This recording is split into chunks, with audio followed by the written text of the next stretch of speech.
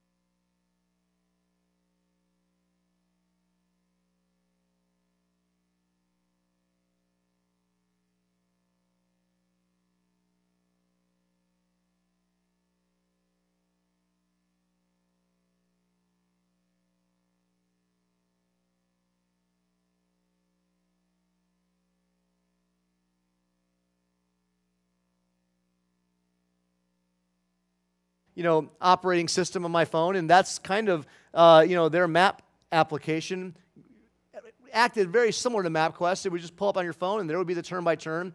This is when you're going to turn here and here and here. And then I recently switched to a different operating system, and that one has a little bit of the different map system, and it takes about 3 or 4 clicks to find that part of it, and it just gives you it just tells you when to turn. And I'm not a big fan of that one. I like to know where I'm going. I like to know when I'm going to turn. So like I'm going to go someplace. I might not turn for 20 miles, but I want to know what road I'm turning on next, how long it's going to be till I turn. I want to know all those details. And so for years, my wife and I have had different operating systems on our cell phones. And so she had hers, and I hated asking her for directions when we were in the car and I was driving, because she would pull it up and she'd be like, turn here.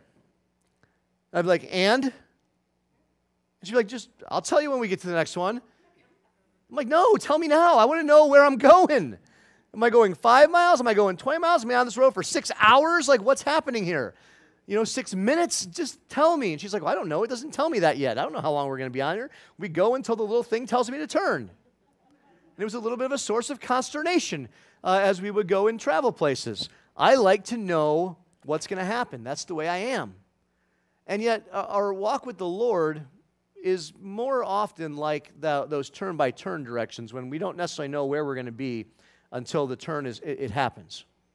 And so, much like that system where we know where we're starting from that moment when we place our faith and trust in Jesus as our Lord and Savior. We know where the journey ends, right? We know the destination, and that is eternity with Him when this life is over. And we are promised in Scripture that He is going to get us there safely. He is going to get us there safely. Now, safely might look different to different people, right?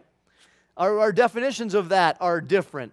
The bottom line is He has promised to get us from point A to point B, but there is no guarantee that we will not have breakdowns along the way, that we will not face detours, that we will not face obstacles, flat tires, run out of gas, all of those things. Who knows what might come our way?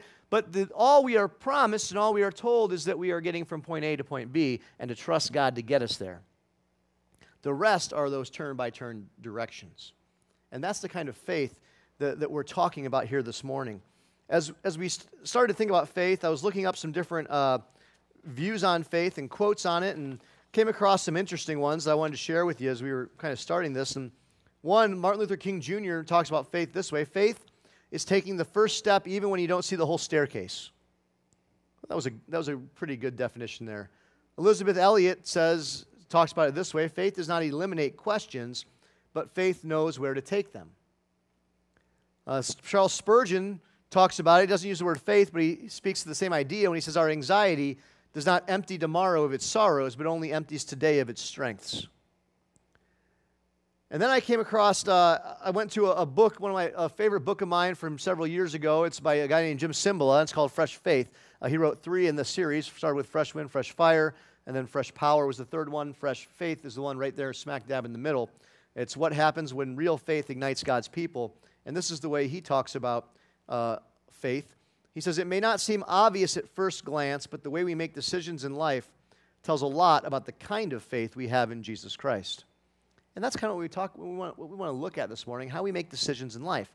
And we want to use the example that we see from Mary and Joseph on that first Christmas. And so we want to talk about walking by faith. So let's start in the book of Luke, chapter 1, starting in verse 26.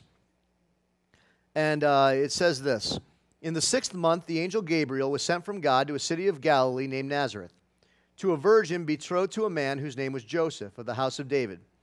And the virgin's name was Mary. And he came to her and said, greetings, O favored one, the Lord is with you. But she was greatly troubled at the saying, and tried to discern what sort of greeting this might be. And the angel said to her, do not be afraid, Mary, for you have found favor with God. And behold, you will conceive in your womb and bear a son, and you shall call his name Jesus. He will be great and will be called the Son of the Most High.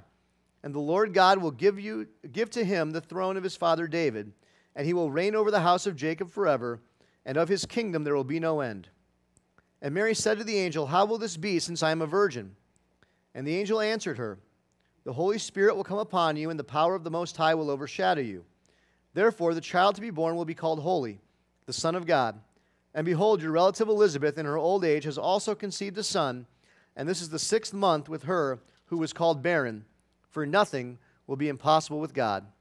And Mary said, Behold, I am the servant of the Lord. Let it be to me according to your word. And the angel departed from her.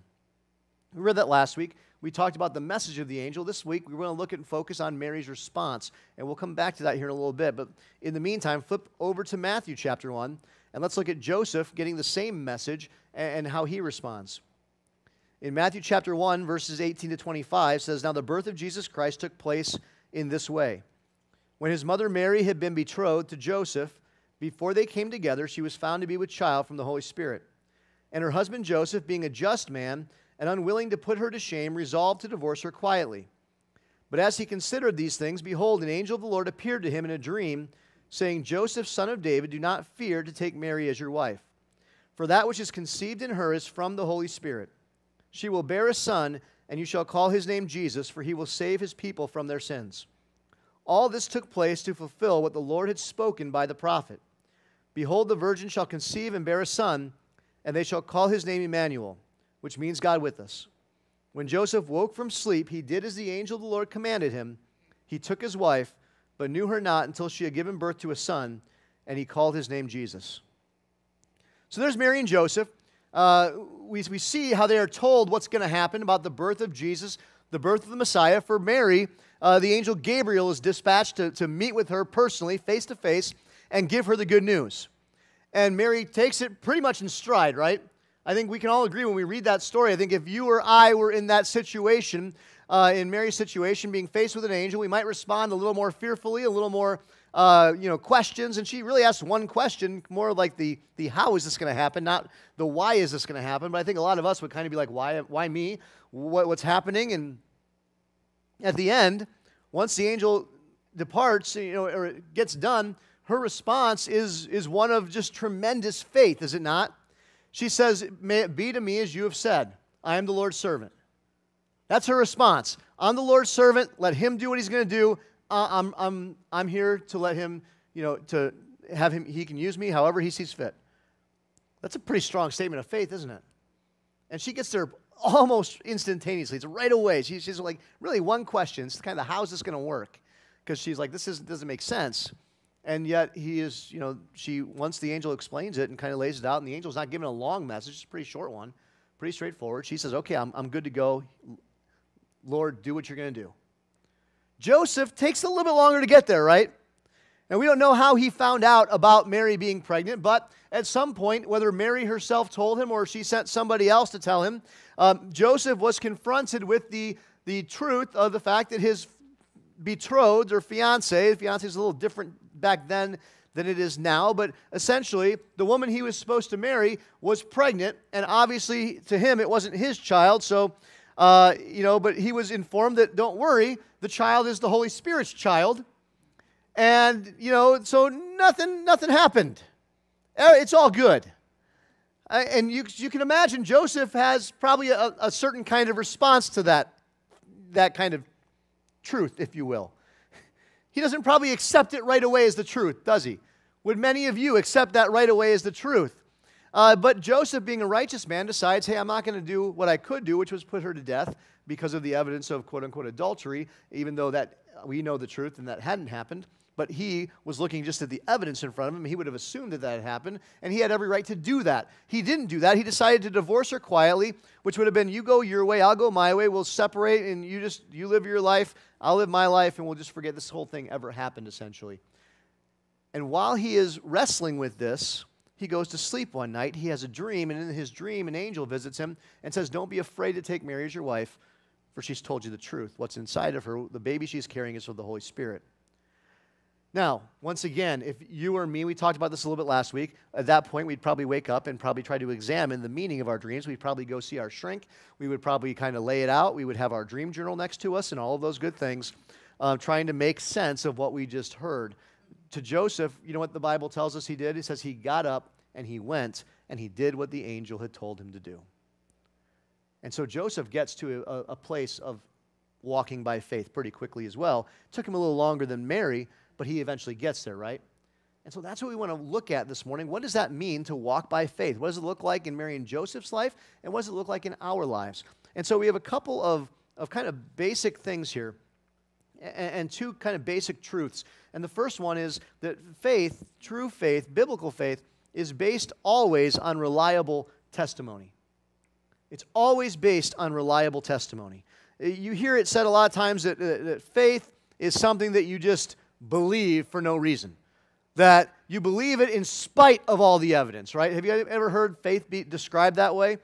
That's not biblical faith at all. Faith, in fact, always goes, is based on solid, reliable evidence and solid, reliable testimony. Now, let's just look at the example of Mary and Joseph for a second.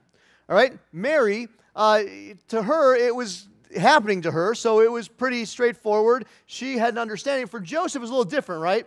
He's being asked to trust what Mary is telling him. To him, all of the evidence says otherwise, doesn't it? All of the evidence that he says what you are telling me is a lie. What you are telling me cannot happen. It is impossible, and therefore I have to only believe and assume that you are telling me a lie and what happened is something different. Until what? Until the angel shows up. Joseph's faith is based on the testimony of that angel, right? Mary's faith is based on what? The testimony of Gabriel.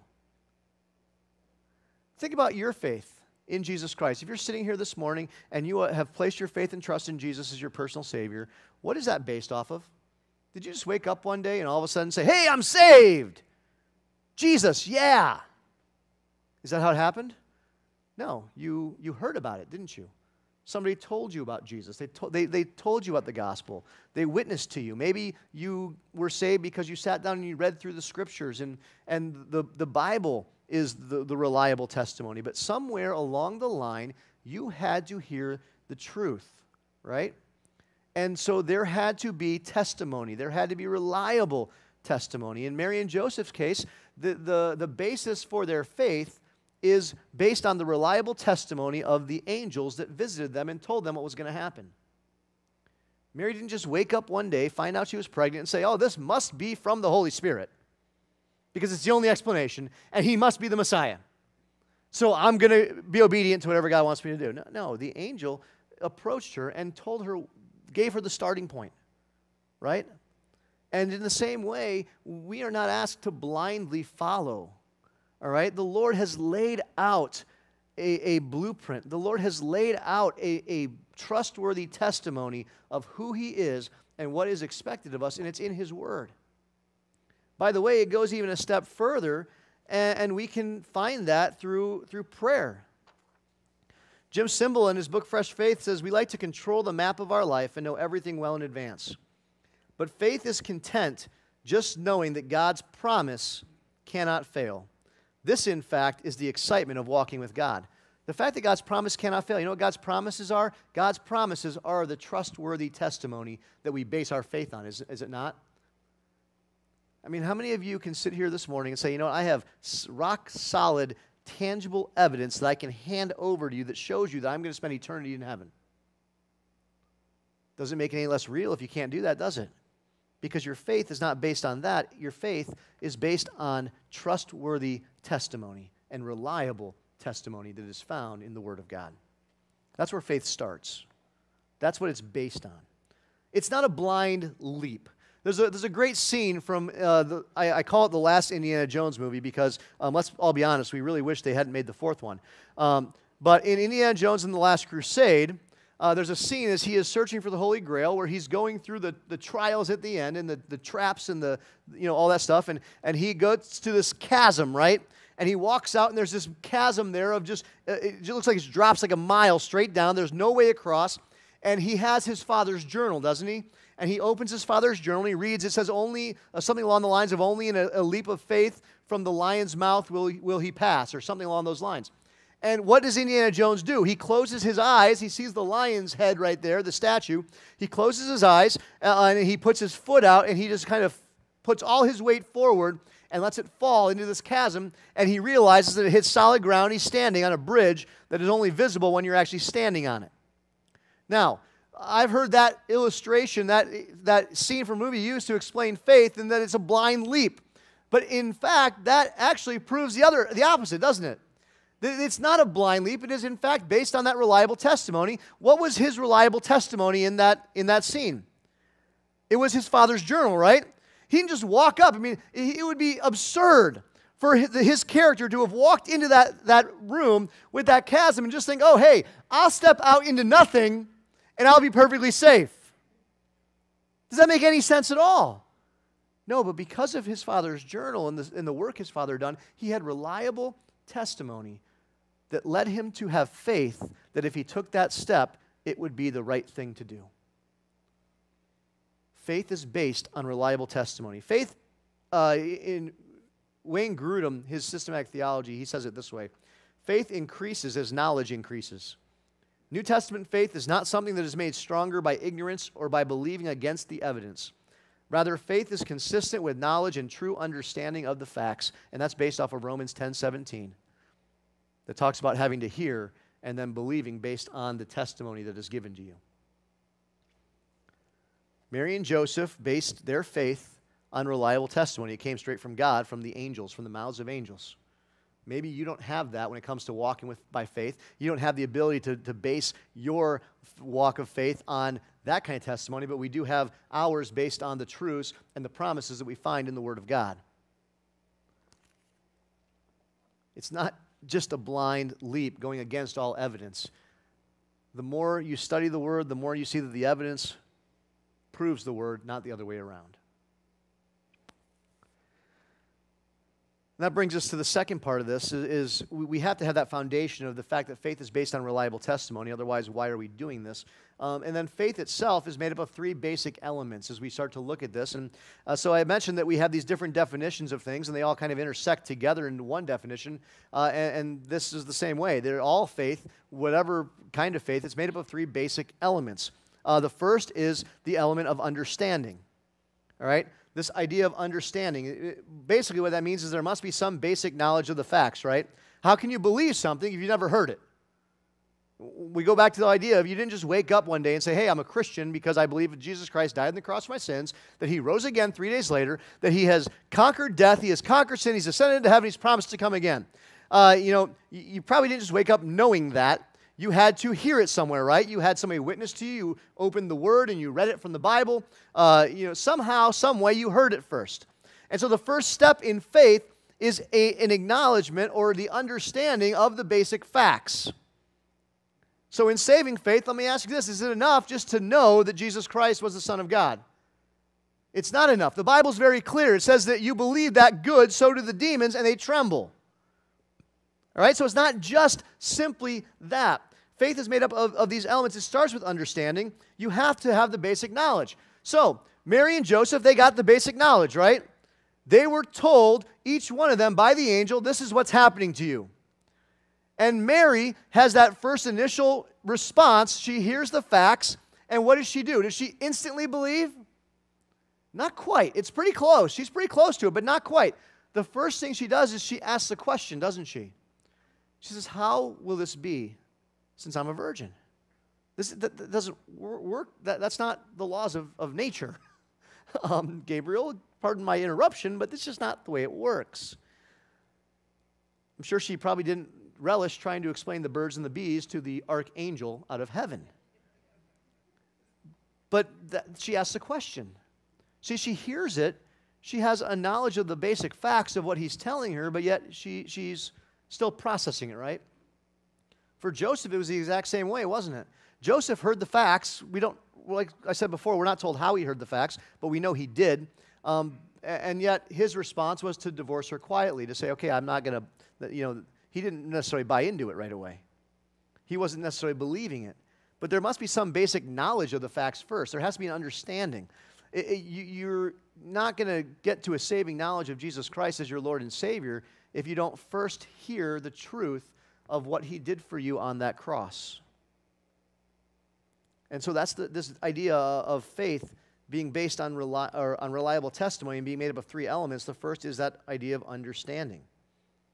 As we think about it, there's a quote from Billy Graham that I came across, and I mentioned that there's three basic elements to faith. He calls them two because he combines number 1 and 2 that I have them divided into 3. He combines the first two, and this is what he says. It says faith simply means believing that something is true, then committing our lives to it. In the Bible, faith means believing in God and in what Christ has done for us to make our salvation possible, and then committing ourselves to Him. In other words, faith has two parts to it, and both are equally important. The first part is belief. Belief that God exists and that He loves us and sent His Son into the world to save us. Faith isn't a vague hope that God might exist. It is a definite belief that what the Bible says about Him is true. The Bible says without faith it is impossible to please God, because anyone who comes to Him must believe that He exists and that He rewards those who earnestly seek Him, Hebrews 11:6. Now, if we take that and we kind of extrapolate that out and we look at it in our own lives, when we talk about walking by faith, the same holds true. The first step of walking by faith is having a basic understanding of what God expects of us, right? And the only way to have that is by getting into the Word of God and studying the Word and through prayer. Those are our connections, those are our communication tools with the Lord, and those are things that we take so often for granted and we don't utilize enough. But if we don't have the facts, we're not going to have faith. We're not going to be able to follow God because we're not going to know what He's asking us to do. Which leads us to the second one. And I mentioned Billy Graham talks about two. He just uses the word belief. I've broken it down into two because some other people that I was studying have it broken down into these three parts. And so the first one is understanding, which is a basic knowledge of the facts. The second, which is the second part of belief, as Billy Graham calls it just the one thing, is approval. And what that means is there must be agreement with these facts. So you got to believe the facts, right? You got to buy into them. Not only do you have to know them, but you have to acknowledge them as true. All right? It includes a conviction that the facts spoken are true, and also includes an awareness of need. So if we're looking at this from a saving faith type situation, the awareness of the facts, the first part, the understanding is the message of the gospel, right? Having heard it. The second step of faith, the second element of faith is the approval, meaning acknowledgement of these facts is true. Well, I believe, yes, Jesus did die on the cross for my sins. Yes, He did rise again 3 days later. Do you guys see how that works? For Mary and Joseph, it's the same way. In this idea of walking by faith, we see the same elements. They had heard the truth, and for both Mary and Joseph, it took another step forward to get to this stage of approval, of acknowledging these facts as true. Mary got there real quick, didn't she? She asked one question: how will this be? The angel explains it to her. She says, okay, here I am. Lord, do what you want with me. I'm yours. She went right to acknowledge. You guys see the steps there?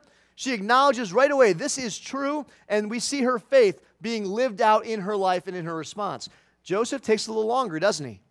Joseph's response, it takes having a dream as he's weighing and wrestling all these things. It takes him having a dream about what's going to happen, and this angel speaking to him in the dream and telling him what Mary has told you is the truth. This is all happening for a reason. God is behind it. And Joseph wakes up, and what does it say? It says he did what the angel had commanded him to do. So he had gotten to that second. Now we have in both Mary and Joseph that second element of faith, of walking by faith, the acknowledgement, the agreement with the facts. And I love the fact that in that definition is the inclusion of the awareness of need. Because let me ask you a question. If you were sitting here this morning and I were to tell you, let's say you weren't a believer, you had no idea who Jesus was, and I explained to you the gospel, that Jesus died on the cross for your sins, He lived a perfect sinless life, that, all of these things, that he died on the cross for your sins, and He rose again 3 days later, conquered sin, conquered death. You can have eternal life simply by faith, placing your trust in Him. And you were aware and you acknowledge that what I'm telling you, that you believe what I'm telling you is true. The approval part of this, that process of faith, it includes an acknowledgement of need. If you were to listen to me and hear me tell you about the gospel, what Jesus has done for you, He died on the cross for your sins, to save you from your sins, etc., all the way down the line, and you are sitting there, and in the back of your mind, I didn't include the fact that all of us are sinners, and we all need forgiveness, and you are sitting there, and you're saying, well, I have never sinned, and you believe that in your head. Are you acknowledging your need? Are you going to reach a place of saving faith in Jesus Christ? The answer is no, you're not, because you don't see the need to be saved from something that you don't think is a threat. Mary and Joseph, it happened pretty naturally. I think they're very aware of their need for the Lord when they're being told that this child is the Messiah. And that brings us to the last part, the third piece of the puzzle when it talks about faith. We have understanding and acknowledgement of the facts. We have approval, the agreement with those facts, the recognition they're true, and a recognition of your own need. And then let's look at the continuation of the story in Luke chapter 2. And we'll see this third part. In Luke chapter 2, verses 1 through 7, it says, "In those days a decree went out from Caesar Augustus and all the world should be registered. This was the first registration when Quirinius was governor of Syria, and all went to be registered, each to his own town. And Joseph also went up from Galilee, from the town of Nazareth to Judea, to the city of David, which is called Bethlehem, because he was of the house and lineage of David, to be registered with Mary, his betrothed, who was with child. And while they were there, the time came for her to give birth, and she gave birth to her firstborn son, and wrapped him in swaddling cloths, and laid him in a manger, because there was no place for them in the inn." Now, many of you have heard that numerous times. Many of you have heard that not just read out of the Bible, you've heard it out of the mouth of Linus on the Charlie Brown Christmas special, which coincidentally now you can actually watch on PBS next Sunday at 7:30 p.m. There's my public service announcement. We might have to eliminate that one from the archived version of this sermon. But, you know, we've heard it. And it's great. It's the message of Christmas. But I think as we're looking at this definition of faith and what faith is, this simple passage takes on a much more profound meaning, right? Because what did Mary and Joseph do? They made a personal decision to be obedient to what God was asking them to do. The third element of faith is just that, a personal decision. It involves placing trust in the message. It requires action on behalf of the one doing the believing. So it would be one thing for Mary and Joseph to say, okay, you know what? Hey, an angel visited me. An angel visited you too. Wow, that's amazing. And this must be the truth. And then what are we going to do about it? Absolutely nothing. Doesn't make any sense, does it?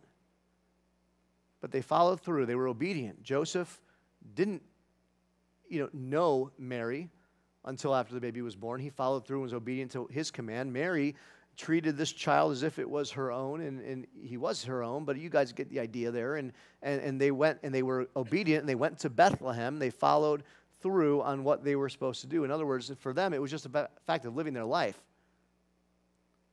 But they were together. They followed through on what the angel had told them to do. In the same way, when we place our faith, we talk about saving faith and this idea of the gospel. If you guys have ever studied Evangelism Explosion and gone through the training for that, there's a great illustration, and I've talked about it before, I've used it before. It's about a chair. And it's about the difference, the connection of those first two parts, acknowledgement, or the first one, understanding and approval, the knowledge of the facts, and then the belief in those facts, and then that taking it to that third step, which is making a personal decision and actually acting on that belief. And so in that process, if you're sharing your faith with someone through Evangelism Explosion, what you do is you get a chair, right? And you set the chair in front of them. You say, hey, this is a chair. We can all agree on that, right? And the person normally looks at you and nods because you're pointing at a chair. It's not a difficult concept to grasp. It's got four legs. It's got a seat. It's got a back. That's the thing. And then you ask the question, do you believe that if I were to sit in this chair, that the chair would hold my weight? Most of the time, the answer is going to be yes, because based on just years and years of experience, when you sit down in a chair, you generally expect what to happen? You expect it to hold you up. That's why it's so funny when someone sits in a chair and it breaks apart and they fall, because the look of shock on their face says they were not expecting that. You expect the chair to hold your weight. Why? Because you acknowledge the truth of the facts that it is a chair and it will hold your weight. And then you get to the question, you ask the person, well, why isn't it holding your weight? And the answer to that is because I'm not sitting in it. Well, the chair can't be a chair and serve the purpose of the chair and hold your weight.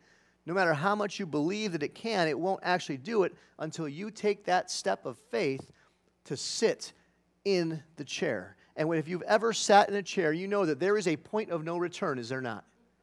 That as you start to sit, at some point, all of the weight is now transferred backwards, and you are going to go down. And if the chair does not hold you, you are going to go all the way down. And so you are placing your faith in a chair every single time you transfer that weight and sit in that chair. And the gospel is the exact same way, guys. The gospel requires a personal decision. Saving faith requires us to not just acknowledge that Jesus is the Messiah, to not just acknowledge and believe the facts of what he did for us on the cross. It requires a personal decision to place our trust fully in that message.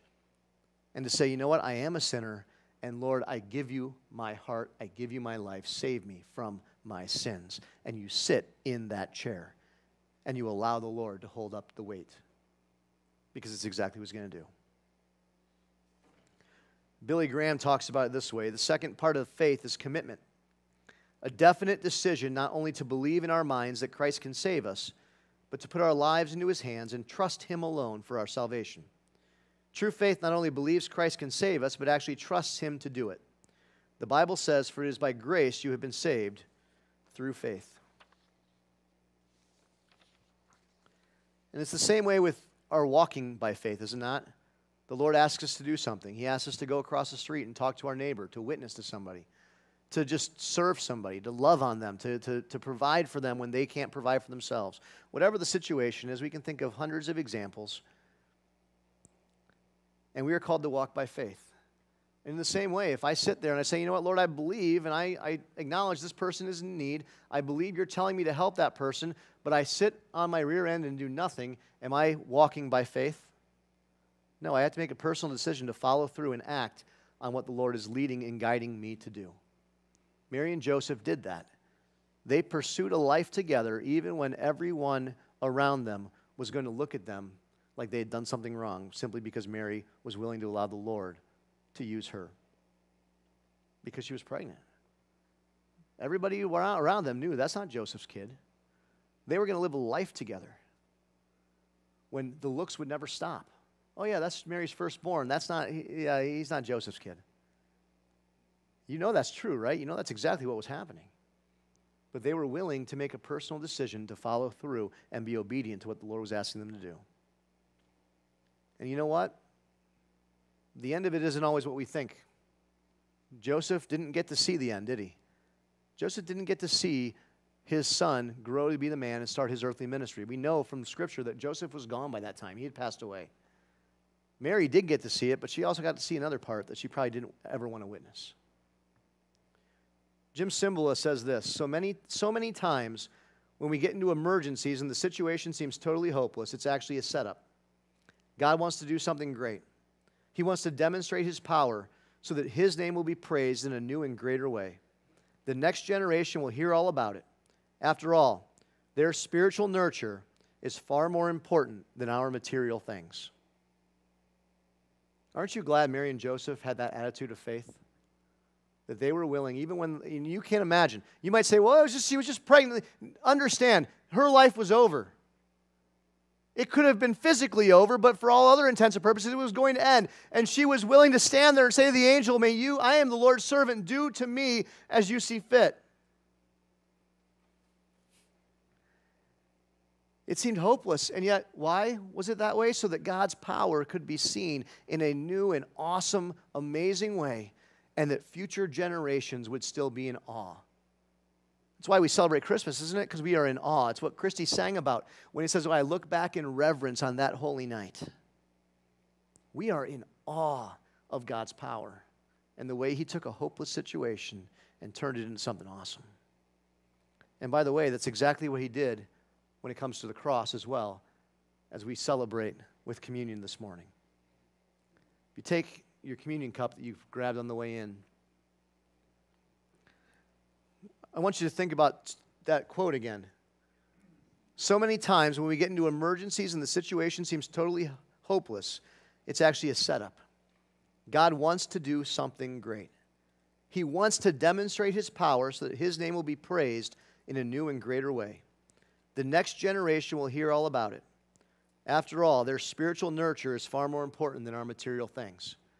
Isn't that the message of Christmas when it comes to the lives of Mary and Joseph? You know, their situation was an emergency. They're now not only are they being obedient and acting in faith and following through on what God is doing in their lives, but in Luke chapter 2, when they get to Bethlehem, there's no place for them. And you can imagine that probably felt like an emergency as well, right? As they're going through, and Joseph's probably panicking. His wife's about to have a baby, and there's nowhere for them to stay. It's actually a setup. I love that line. God wants to do something great. He wants to demonstrate his power so that his name will be praised in new and powerful ways. That's what was happening. Because the angels were about to appear at the birth of that child to shepherds in a field. A celebration was about to commence that was unlike anything anybody would ever have planned if we were the ones planning it. But the Messiah had been born. Now, think about the cross. Was there ever a moment, was there ever a time that was more hopeless than the cross? Put yourself in the shoes of the disciples. You followed this guy for 3 years. You've seen him raise the dead. You've seen him turn water into wine. You've seen him walk on water, calm storms, heal every sickness and disease, cast out demons, make blind men see. And then in one moment, you're there as they nail him to the cross. You don't think you would have felt hopeless? Talk about an emergency. But guess what, guys? It was all a setup. God was setting up something amazing, wasn't he? God wanted to do something great, and he was about to demonstrate his power through his Son in a way that blows our minds still today, and is the reason we have hope of that destination we talked about at the beginning of the sermon, eternity with him. So that his name will be praised in a new and greater way, and the next generation will hear all about it. The message of the gospel is still being proclaimed today. Take the wafer, if you peel that top layer off. And I want you to think about that truth. Think about the way those disciples felt as they were looking and watching their Messiah being beaten. And they would later understand that he took all of that punishment for them. He took all that punishment for me. He took all that punishment for each and every one of us. Do this in remembrance of him.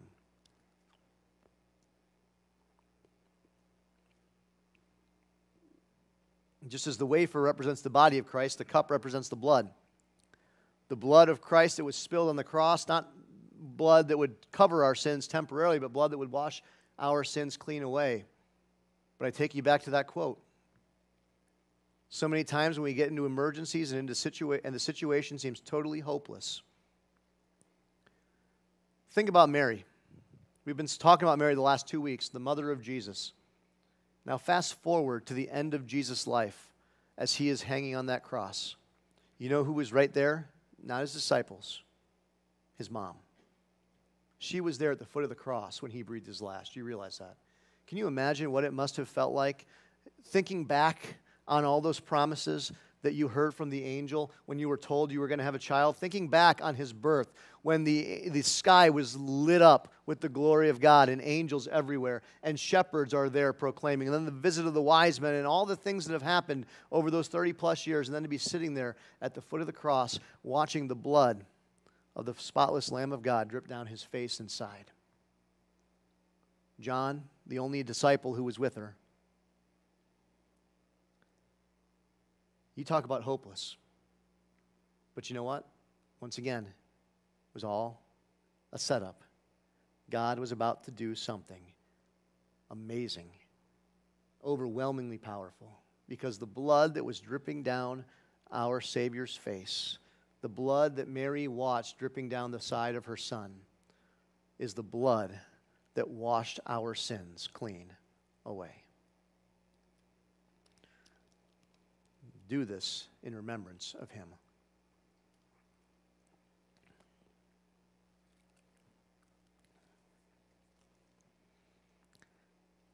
Heavenly Father, we just thank you for this morning. We thank you for the truth. We thank you for your word. We thank you for allowing us to believe the faith that you have placed inside of our hearts. And Lord, we're not trying to unpack whose decision it is and get into those theological issues this morning, Lord, but we just simply are trying to unpack what faith is. It's an understanding based on reliable testimony, that it's an acknowledgement of the truth of that testimony, and that it is a personal decision to place our faith, our trust in that message. That's our action, just simply placing our trust. We are sitting in that chair, Lord, and we've all done it. It's a decision. As everybody's sitting here, if you've placed your faith and trust in Jesus Christ, you've sat in that chair of saving faith. And yet we are being called on a daily basis to put our lives into your hands, Lord, and to walk by faith.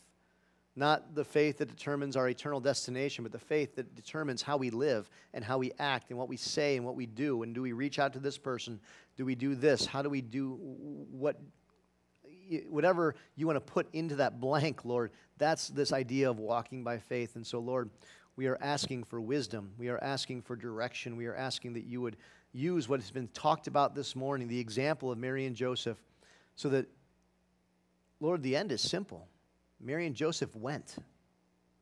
They were obedient. They did what you asked them to do. They went. That's all you're asking of us, Lord, that we go. Maybe it's across the street. Maybe it's, who knows? But Lord, we stand here this morning. We sit here this morning willing to go. Like Mary, willing to be used by you. Like Joseph, willing to put our plans on hold for what you have in store for us, Lord, because we trust in you. We have faith in what you are doing. And Lord, may we be people who walk by that faith. We thank you and we pray these things in Jesus' name. Amen.